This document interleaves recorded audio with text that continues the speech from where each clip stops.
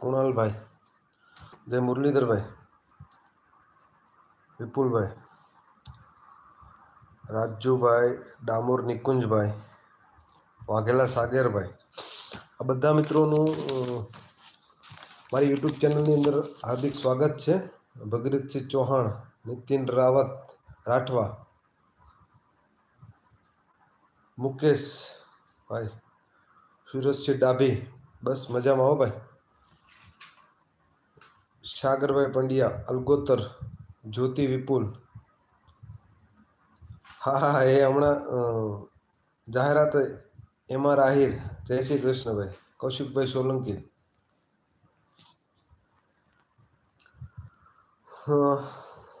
બસ મજામાં સોલંકી વિપુલભાઈ. આ બધા મિત્રોનું પ્રતિકાહિર MPSW યુટ્યુબ ચેનલમાં આપ બધા મિત્રોનું હાર્દિક સ્વાગત છે.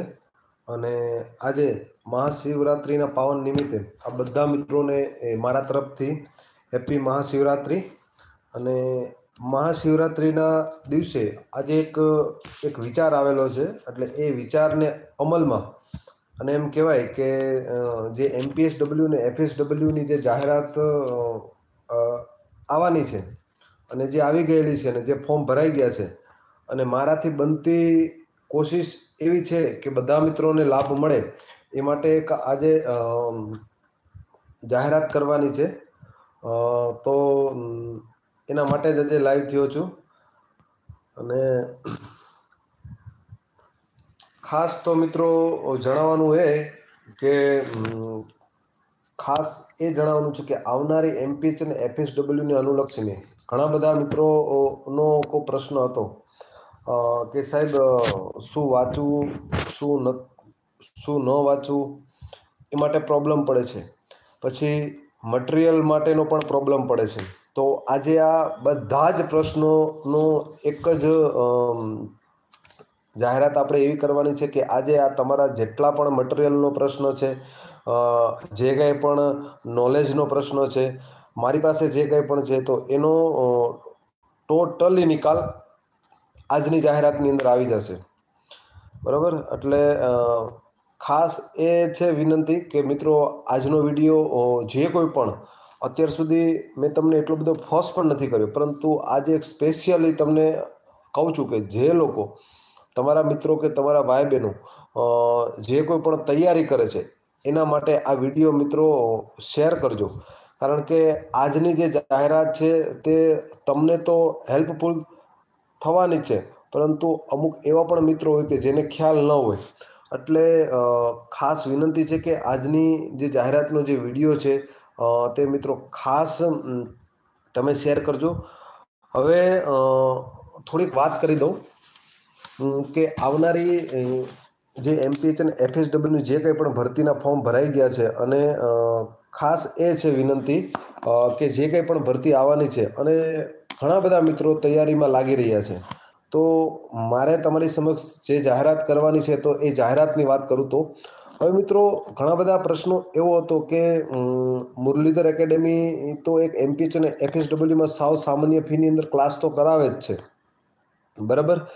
તો ખાસ એ જાહેરાત કરવાની હતી. તો આજે મને એક વિચાર આવ્યો કે ભાઈ જે લોકો ક્લાસે નથી આવી શકતા, અને જે લોકો ખરેખર, કારણ કે હું આ બધાના મેસેજ વાંચતો હોઉં છું, ભલે હું જવાબ નથી આપી શકતો, પરંતુ એક વ્યક્તિના હું મેસેજ વાંચતો હોઉં છું, તો મારી પાસે જે કંઈ પણ જ્ઞાન છે અને મારી પાસે જે કંઈ પણ નોલેજ છે, તો જે લોકો એમ કહેવાય કે ક્લાસે નથી આવી શકતા, તો એ લોકો, એ વિદ્યાર્થીઓનો શું વાંક?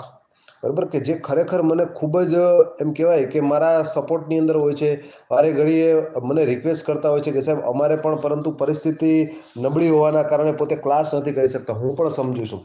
તો આજે મેં એક વિચાર કર્યો છે કે થોડાક જ દિવસની અંદર તમને બધાને એક ટોપિક વાઇઝ, બરાબર, પહેલાંથી મારા યુટ્યુબ ચેનલની અંદર ઘણા બધા એ વિડીયો હશે જ, પરંતુ એક ટોપિક વાઇઝ હું તમને લાઈવ લેક્ચરની અંદર હવેથી ડેઈલી 1 કલાક ભણાવવાનો છું. બરાબર, આ અમારી મુખ્ય જાહેરાત છે મિત્રો. હવે ક્યારથી શરૂઆત કરીશ એ હું તમને 2-4 દિવસની અંદર જ ટાઈમ અને આખું શિડ્યુલ અપાવી દઈશ.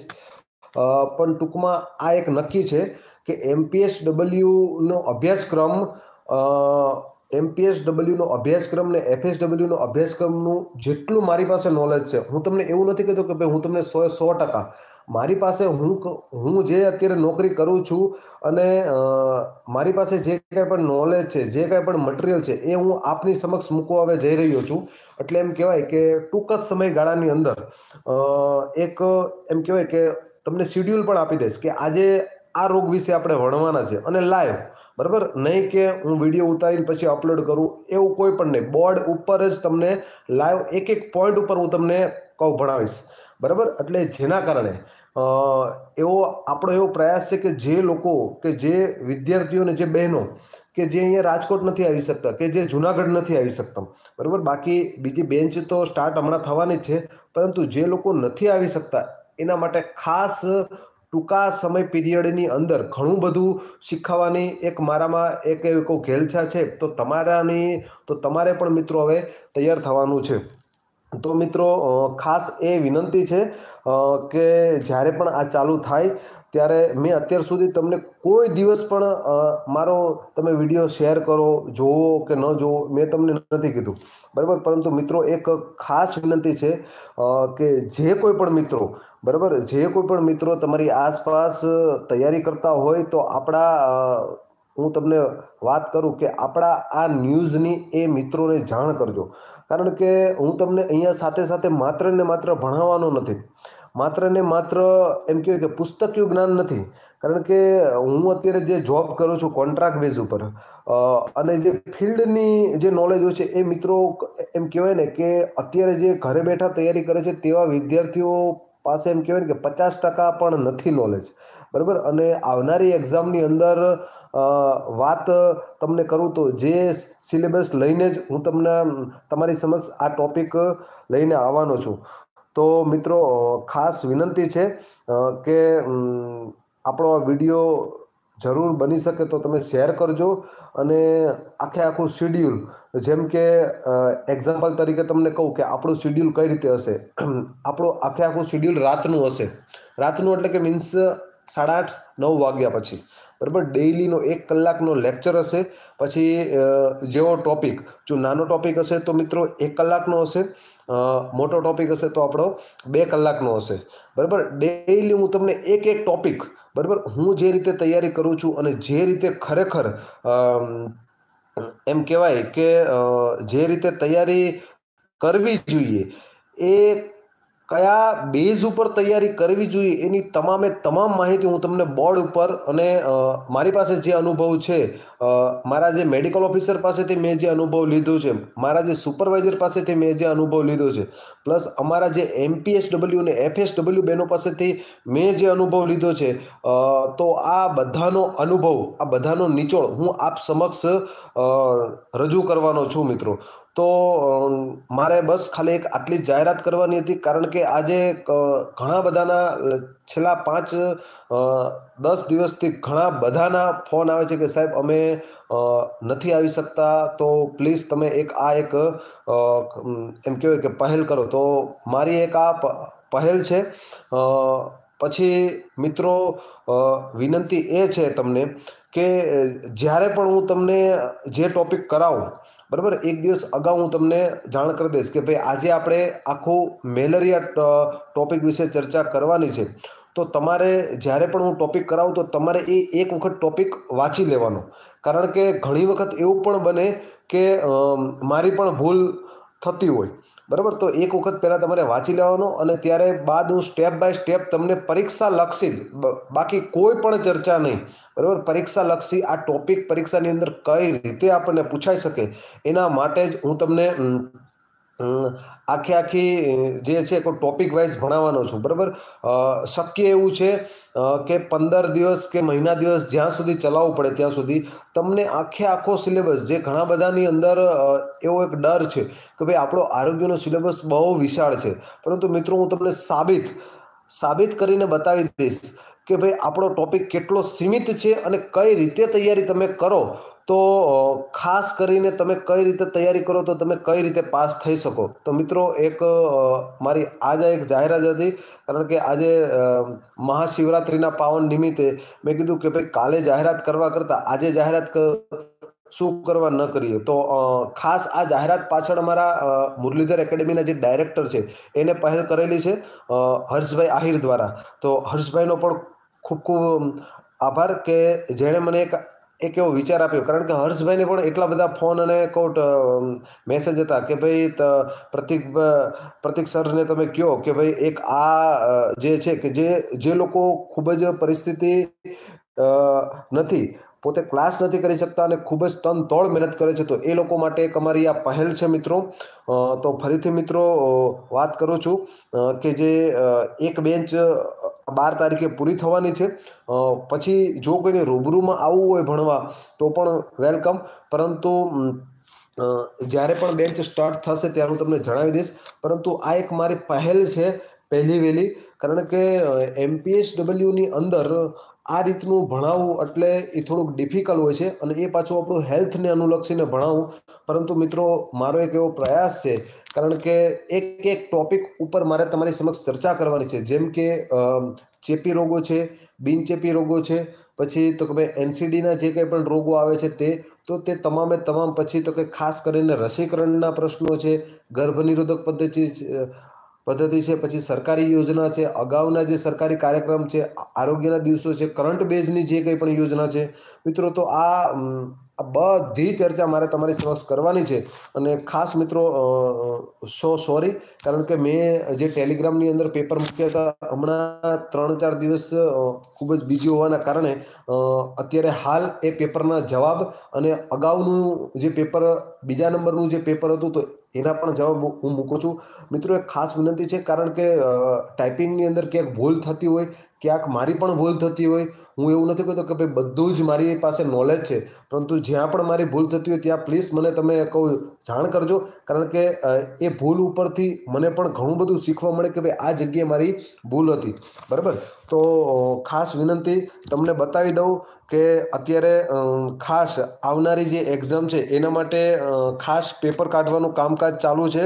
તો તમને બતાવી દઉં છું અત્યારે કે તમે પણ બધા જો બધું ટોટલી લઈને બેઠો છું કે આની અંદરથી કઈ જગ્યાએથી કઈ રીતનું આપણું મટીરિયલ બની શકે, એના માટેનું ટોટલી મટીરિયલ અત્યારે બનાવવા બેઠો છું મિત્રો. કે આવનારી જે એક્ઝામ છે આપણી, કે એની અંદર કઈ રીતનું આપણને ઉપયોગી થઈ શકે તે માટે એક સ્ટેપ બાય સ્ટેપ હું પેપર ટાઈપિંગ કરવા આપું છું, અને ત્યારબાદ એ પેપર હું તમારી સમક્ષ મૂકીશ મિત્રો. અને જ્યાં કંઈ પણ મારી મિત્રો ભૂલ હોય, જવાબ ઇનકેસ પહેલાં પેપરની અંદર 2-3 કોઈ મિત્રોએ મને કોઈ ધ્યાન દોર્યું હતું કે ભાઈ કોઈ જવાબની અંદર ભૂલ હતી, તો સોરી જવાબ માટે મિત્રો.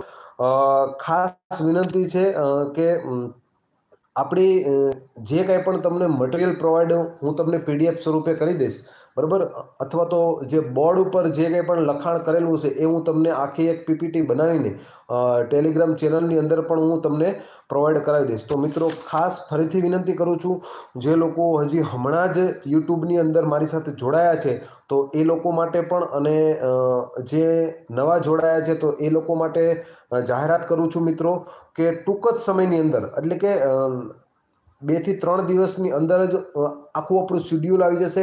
કઈ તારીખે શેનો લેક્ચર હશે, કેટલા કલાક હશે, કયા સમયગાળાની અંદર હશે.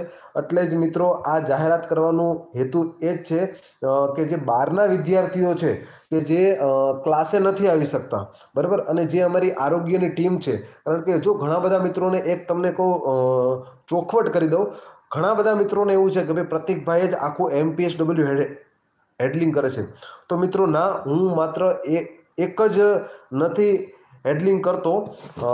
ખાસ કરીને ઘણા બધા અમારા મેડિકલ ઓફિસર છે, અમારા એક તાલુકા કોઓર્ડિનેટર છે મોહિતભાઈ કરીને દેસાણી છે, એ આવે છે. બીજા ઘણા બધા મારા મિત્રો છે કે જે MPSWના ક્લાસ લેવા માટે આવે છે. એટલે માત્ર ને માત્ર હું લેક્ચર નથી લેતો, બાકી અમારી આખી કોઈ ફેકલ્ટી છે એ તમામે તમામ આરોગ્યનું જે કંઈ પણ કોઈ નોલેજ છે તે પીરસવા આવે છે.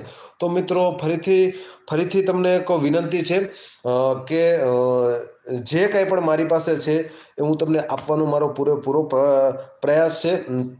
બાકી જેએમસીના ફોર્મ ભરાઈ ગયા છે, જીએમસીના ફોર્મ ભરાઈ ગયા છે. અમે આવેદન આપવા ગયા હતા ત્યારે અમને ફેબ્રુઆરીનું કીધું હતું, પરંતુ હજી સુધી આવી નથી. તો ઘણા બધા મિત્રોને એવું હશે કે ભાઈ ભરતી આવી નથી. તો મિત્રો એક વસ્તુ તમને સ્પષ્ટતા કરી દઉં, ભરતી આવી નથી તો આવવાની તો છે જ, બરાબર, આવવાની તો છે જ. અને ખાસ તો જે આવવાની છે એના માટે તમે તન-તોડ મહેનત કરો, બરાબર. જ્યારે પણ આવવાની હશે ત્યારે તે આવી જશે, બરાબર. તો તમારા જે કંઈ પણ પ્રશ્નો છે, સોરી, રાજ મેટલિયાનો એક પ્રશ્ન છે, જેએમસીમાં 80 માર્કનું આવશે? હા, 100%.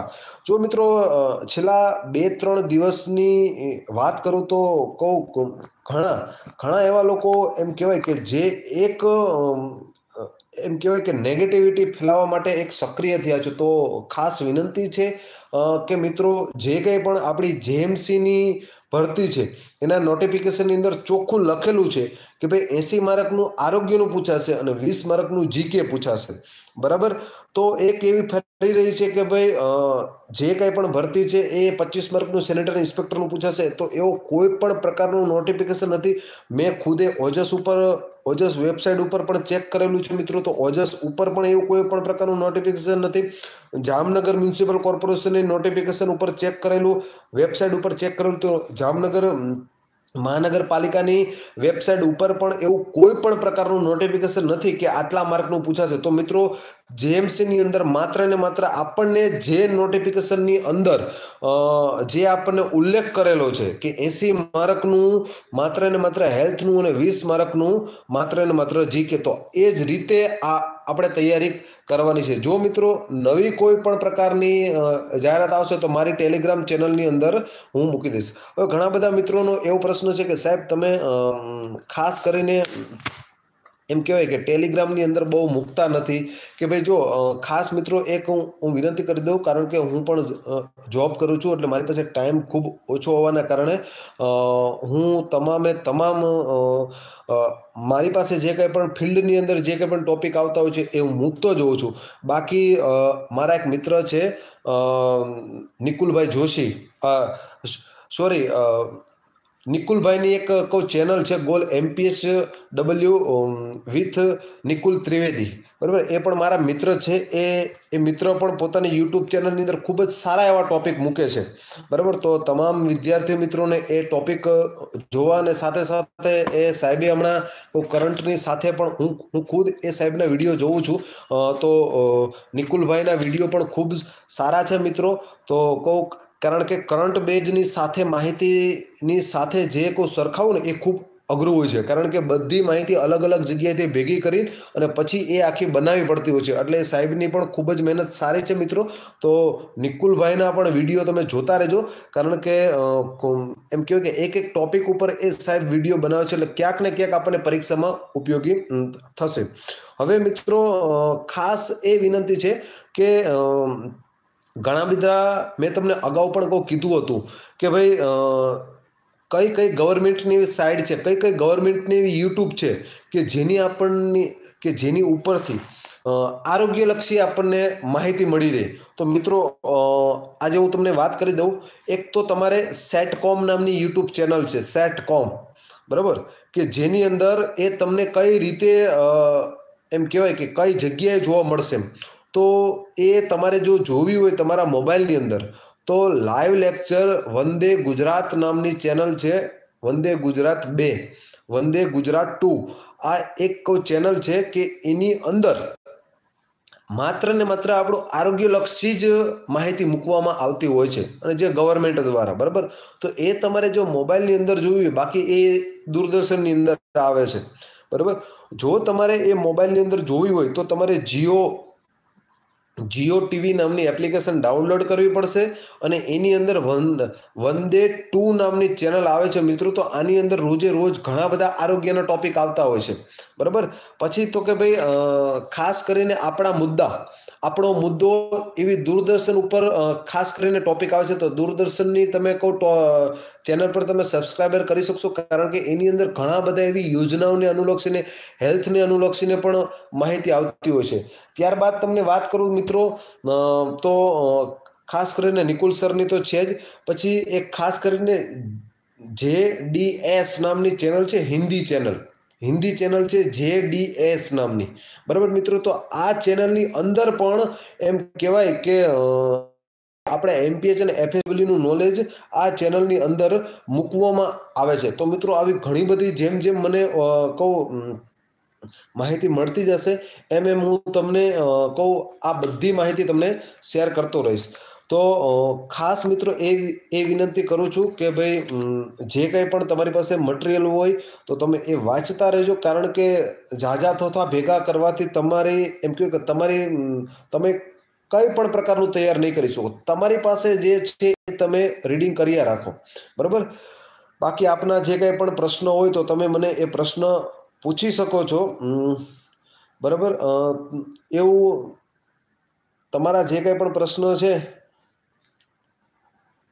જિલ્લા પંચાયતમાં MPWની ભરતી ક્યારે આવશે પારસ કટેસણા. હવે જો જિલ્લા પંચાયતની ભરતીની વાત છે, અત્યારે જે કંઈ પણ માહોલ ચાલી રહ્યો છે, મને જ્યાં સુધીની આઈડિયા છે ત્યાં સુધીની ઓગસ્ટ સુધીની વાત થાય છે, બરાબર.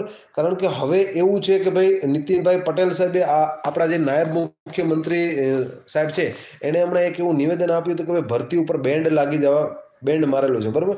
હવે એ મિત્રો હવે એ ભરતી ઉપર બેન્ડ એટલે એમ કહેવાય કે ભાઈ કાયમી ધોરણે નથી, કારણ કે જે અનામતનો મુદ્દો જે ખાસ કરીને જે અત્યારે કોર્ટમાં જે મુદ્દો ચાલે છે, એટલે ટૂંક જ સમયની અંદર એ અનામતનો મુદ્દો આખો એમ કહેવાય ને કે એ આખો મુદ્દો ટૂંક જ સમયની અંદર ઉકેલાઈ જવાનો છે, બરાબર. એટલે એની પાછળ હું તમને એક ખાસ વિનંતી એ છે કે ભાઈ એ જે કાંઈ પણ મુદ્દો જે કાંઈ પણ હોય, બરાબર. એટલે હું તમને એક જ વસ્તુ કહું છું કે તમે તમારી મહેનત ચાલુ રાખજો. બાકી તમને ખબર પણ નહીં પડે ક્યારે ભરતી આવી જશે અને ક્યારે જતી પણ રહેશે, બરાબર. ઝાપડિયા મનસુખ 12 પાસ આવશે કે ગ્રેજ? જો ભાઈ અત્યારે હું તમને 100% એમ કહું છું કે ભાઈ 12 પાસ ઉપર આવવાની ગણતરી છે, કારણ કે ગ્રેજ્યુએશન ઉપર આવવાની કોઈ પણ શક્યતા નથી, બરાબર. એટલે ખાસ મિત્રો એ તમને હું ફરીથી વિનંતી કરું છું કે ભાઈ જ્યારે પણ જે કંઈ પણ ભરતી આવે, બરાબર, તો એ ભરતીની તૈયારી નોટિફિકેશન બહાર પડે ત્યારે તૈયારી કરવા કરતાં અત્યારે તમે જો તૈયારી કરો તો વધારે સારું, બરાબર. તો મિત્રો એમસીમાં અનુભવ જરૂરી છે. જો એમસીની અંદર એવી બે જગ્યા છે કે ભાઈ એમસીની અંદર હાઈકોર્ટના આદેશ અનુસાર એવો માગેલો છે કે ભાઈ તમારી જે કંઈ પણ અનુભવ છે એ તમારે અંદર જોડવાનો છે. બાકી પરીક્ષા તો બધા આપી શકે એવું છે, બરાબર. હવે અનુભવ ન હોય તો શું કરવું મિત્રો? જો હવે અનુભવ ન હોય તો હવે એના માટે તો હું તમને બીજું તો શું કહી શકું, પરંતુ ખાસ મિત્રો એવી ગણતરી રાખવાની કે 75 માર્કનું પેપર હોય તો 60 અપ આવે તો તમારો હજી ચાન્સ લઈ શકે, બરાબર. 60 કાં 70ની આજુબાજુ જો તમારે માર્ક આવે તો તમારો ચાન્સ રહી શકે, બરાબર. બાકી એક જ છે કે ભાઈ અનુભવના જે લોકો પાસે માર્ક છે તો એ લોકોને અનુભવના માર્ક સહિત ટોટલ થાય તો આપણી કરતાં એને વધારે થાય તો એ લોકોનો પહેલાં ચાન્સ લાગે, બરાબર. તો આ જ હતી મિત્રો જાહેરાત. તો મિત્રો જો કોઈ ફરીથી જાણ કરી દઉં છું કે હવે 2-5 દિવસની અંદર જ એક આપણું ખાસ છે કે ભાઈ જે જાહેરાત મેં તમને કરી છે એ જાહેરાત 2-5 દિવસની અંદર જ આખો શિડ્યુલ આવી જશે, કઈ તારીખે કયો લેક્ચર છે, બરાબર. એ લેક્ચર પ્રમાણે આપણે આખું શિડ્યુલ પૂરું કરવાનું છે, બરાબર મિત્રો. તો અહીં સુધીનું રાખીએ છીએ મિત્રો. નવા જ વિડીયો સાથે ફરીથી મળીશું મિત્રો. ત્યાં સુધી જય હિન્દ, જય ભારત.